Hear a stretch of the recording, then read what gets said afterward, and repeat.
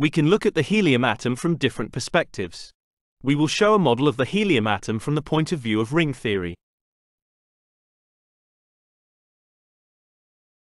According to the ring theory, the model of the helium atom consists of an atom's nucleus, consisting of 2 ring protons and 2 ring neutrons, and an electron shell, composed of 2 ring electrons, located on a common axis with both protons. To explain the structure and properties of the helium atom model according to the ring theory, we have to start with the helium atom nucleus structure model. According to the structure of the nucleus of the atom, the structure of the electron shell is derived. Why does ring theory use a ring for the proton and neutron model? In 1952, the magnetic moments of the proton and neutron were experimentally proven and very precisely measured. What does the magnetic moment tell us about elementary parts?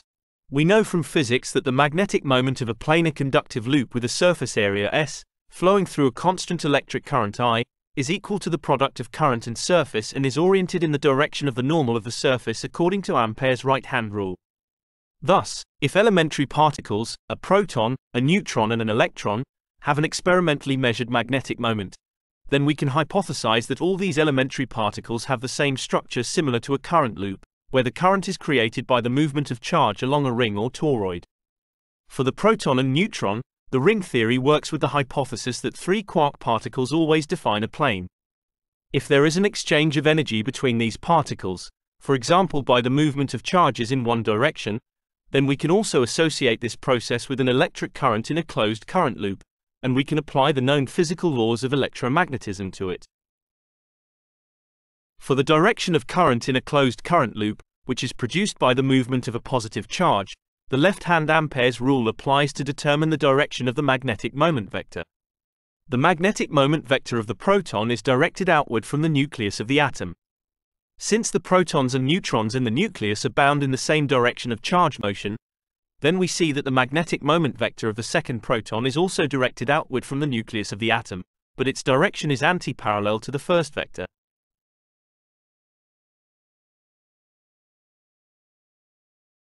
Similarly, for neutrons, Ampere's left-hand rule applies to determining the direction of the vector. Now, however, the magnetic moment vector of the neutron is directed to the inside of the nucleus of the atom. It is the same for the second neutron, and their magnetic moment vectors are anti-parallel to each other. Because the motion of charges in both the proton and neutron have the same direction, their magnetic fields add up to create a force that holds the proton and neutron together. Due to the velocity of the charges and the small radius of the proton and neutron, this force is very large and we can call it a strong nuclear force. The electric fields of both protons repel each other and split the nucleus of the helium atom into 2 parts. How do these properties of the nucleus translate into the entire helium atom? The proton and electron are electrostatically attracted according to Coulomb's law and magnetically repelled according to Biot-Savart's law. The electron is located at such a distance from the proton that the balance of electromagnetic forces is ensured. I have not found any value of distances in the scientific literature for which the laws of physics do not apply. A necessary condition for the creation of a balance of forces and the formation of a bond is the congruent direction of rotation of the charges of the proton and electron on the common axis of the rings. The consequence of such an arrangement is the anti-parallel direction of the magnetic moments of the bound proton and electron and the creation of a repulsive magnetic force. The structure of the nucleus model binds both electrons, which have their magnetic moment vectors directed identically inwards of the atom towards the nucleus. This is the reason why helium cannot form diatomic molecules. No matter how you rotate the second atom to the first, the electrons that are supposed to bind will always have the opposite direction of rotation of the charges. This results in the formation of oppositely rotating magnetic fields, which inhibit and slow down the rotation of charges up to the decay of atoms. The magnetic moment vectors of the 2 electrons are antiparallel and their magnetic pull repels each other in the same way as electrostatic fields. Therefore, a stable covalent bond cannot occur. You've probably noticed that ring theory doesn't use the term spin to describe the structure of an atom model. Spin is a mathematically expressed quantum property of elementary particles, the equivalent of which is unknown to classical physics. On the other hand, the magnetic moment of elementary particles is an experimentally verified physical property and quantity that can be used to explain the structure and behavior of elementary particles and atoms. Similar to the helium atom, in the models of neon, argon, krypton, and xenon atoms, the properties of the atoms are influenced by the structure of the nucleus. For example, the nucleus of a fluorine atom has two globules connected in such a way that the magnetic moment vectors of the protons of one globule are oriented outwards of the globule, while the magnetic moment vectors of the other globule are oriented inwards of the globule. Thanks to the oppositely oriented magnetic moment vectors of the individual globules, a fluorine atom with a nucleus modeled in this way can form diatomic molecules. The nucleus of the neon atom has both globules separated by an alpha particle in its structure of the nucleus model, which creates two globules with equally oriented magnetic moments of protons with its bound states of protons and neutrons. The structure of the nucleus modeled in this way does not allow the formation of diatomic neon molecules similar to helium, argon, krypton and xenon atoms, but at the same time allows binding to other elements. In the previous section, we explained the functioning of the internal mechanisms of helium atoms. Now we can focus on the calculations of the radii of the electrons, the distance from the nucleus of the atom, and the energy of the bond. Similar to the hydrogen atom, the radius of an electron in a helium atom can be calculated from the electron terms found in the spectral line and energy tables of the National Institute of Standards and Technology. For further calculations, we can also determine the value of the electron current.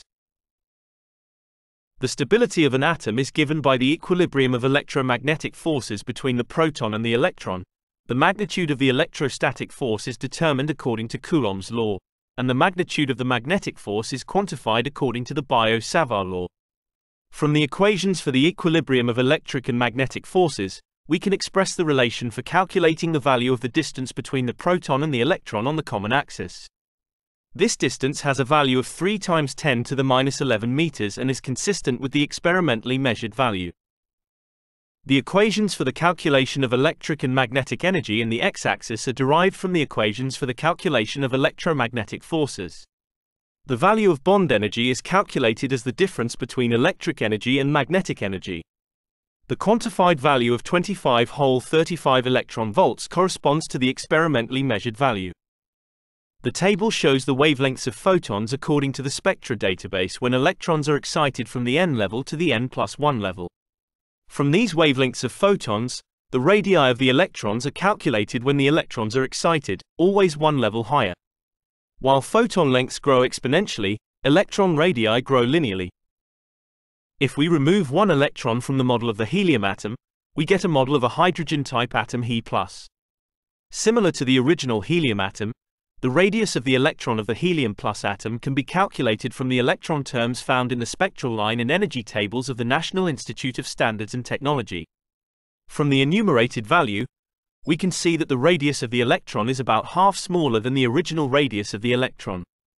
For further calculations, we will also need the value of the electron current.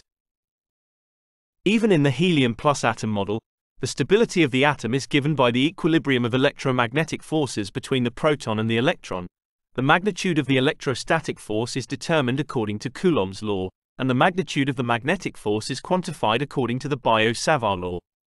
From the equations for the equilibrium of electric and magnetic forces, we can express the relation for calculating the value of the distance between the proton and the electron on the common axis. This distance is 2.49 × 10⁻11 meters, which is less than the original model of the helium atom. The equations for the calculation of electric and magnetic energy in the x-axis are derived from the equations for the calculation of electromagnetic forces. The value of bond energy is calculated as the difference between electric energy and magnetic energy. The quantified value of 54.09 electron volts corresponds to the experimentally measured value. The table shows the wavelengths of photons according to the spectra database when electrons are excited from the n level to the n+1 level. From these wavelengths of photons, the radii of the electrons are calculated when the electrons are excited, always one level higher. While photon lengths grow exponentially, electron radii grow linearly. Thank you for your open mind. For more information on ring theory, see www.ringtheory.eu.